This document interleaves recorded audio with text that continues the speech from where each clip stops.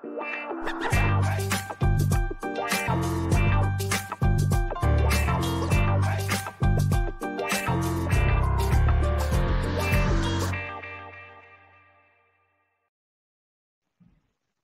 everyone, it's Sam from 20Telly, and today I'm going to show you how to create a ring group on FreePBX version 16. I'm using the official FreePBX distro with the most up-to-date system and stable modules as of the 11th of January 2023.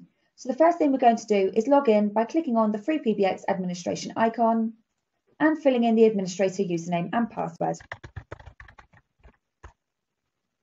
When you log in, you're presented with the dashboard page. I'm going to hover over the Applications tab, scroll down to Ring Groups, and click Add Ring Group. You're then presented with a page with different options to fill in. If you're not too sure what each option means, hover over the question mark and it will give you a brief description. So the first one is Ring Group Number. This is the number that you can ring internally if you have phones provisioned on the system. So I'm going to use 321. Group description, so a brief description of your ring group. It might be in working hours, out of hours, mobile group. I'm going to use test. Extension list, so these are the numbers that you want to ring. They can be both internal and external. So if you've created an extension on the system, use the user quick select and select the extensions you want to ring. So I've got one here ready.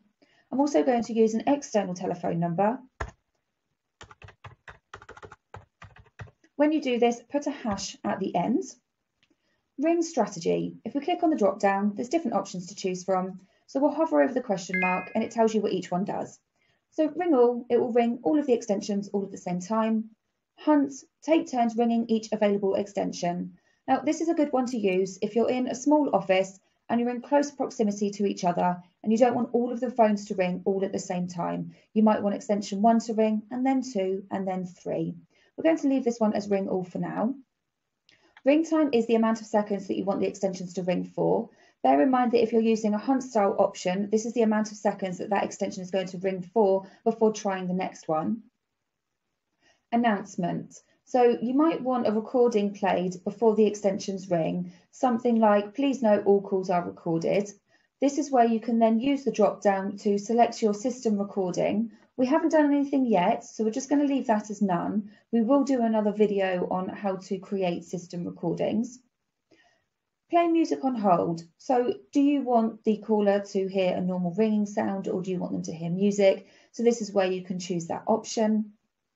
CID name prefix. You can optionally prefix the caller ID name when ringing extensions in this group.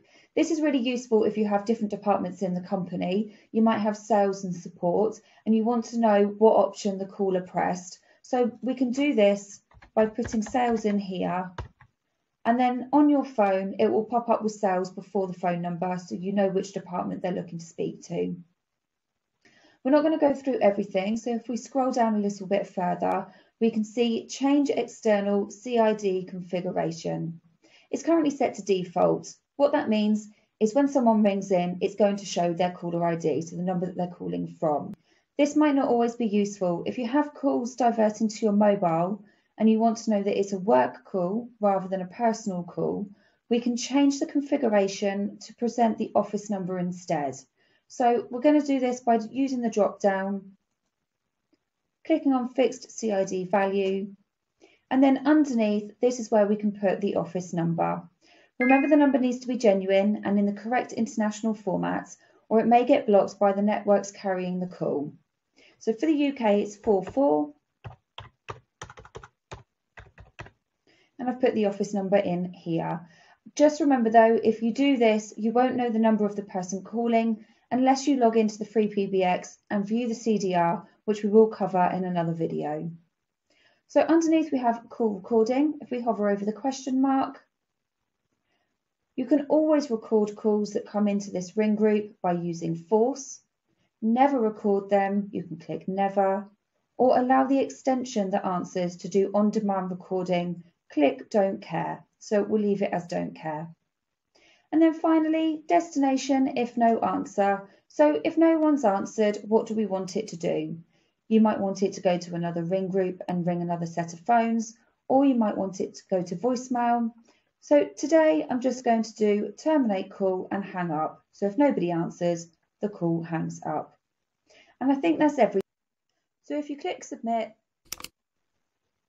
we've now created our ring group, and to apply all changes, press the Apply Config button in the top right hand corner.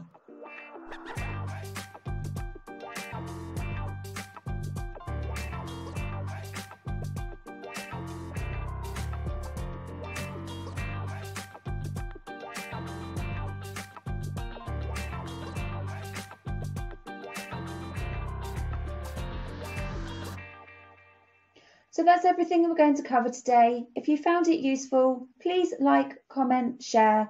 And if you want to see more like this, please subscribe, and I'll see you on the next video. Thanks for watching.